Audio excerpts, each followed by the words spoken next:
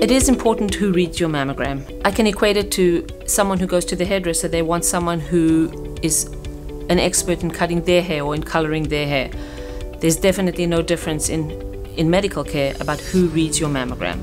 So you want a radiologist who exclusively reads mammograms, which is what we offer at the Margaret Needham and Breast Center. We have 3 fellowship-trained radiologists who only read breast imaging. So we read the mammograms, the ultrasounds, the MRIs, and we perform all the procedures. We read over 30,000 mammograms a year, which is a high volume, so experience does count and volume does count.